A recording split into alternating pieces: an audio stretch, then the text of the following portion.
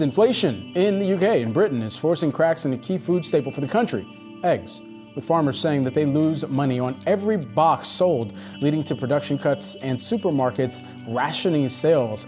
Also some reports of cracked eggs out there too, really hitting on the egg prices too. Yeah, well, I mean, I would say unsurprising here. You've had concerns with the health of, flocks of chickens over there as well, but also too here in the U.S. We've been dealing with egg inflation pretty much throughout the whole year. But cracked eggs are no good eggs. Yeah, I'm trying to look at the prices there in this video that we're showing to see how they compare to some of the prices that we've seen in the U.S. I know that you have been very a dollar. That looks cheap. I mean, to me that looks cheap. Or £1.89, I should say. Yeah. Well, double that, and that was for half a dozen.